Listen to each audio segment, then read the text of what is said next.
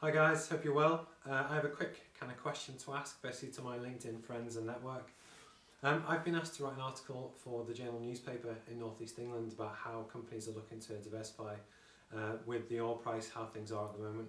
I must admit, I know a lot about Nortec, what we're doing, and some of it's quite innovative, and I'm really looking forward to kind of telling you about it. But I'm also keen to learn about what's your company doing, what have you had to learn to do differently to really kind of survive. And what I really want to do is tell a really good, strong story about the future in the industry, innovation, the drive to kind of take things forward, and I'd love to hear what you've got to say. My plan is to kind of listen to everything, bring it all together, and then by the end of July, when the article is due, obviously have a nice cohesive story to tell the world. So thanks for your time.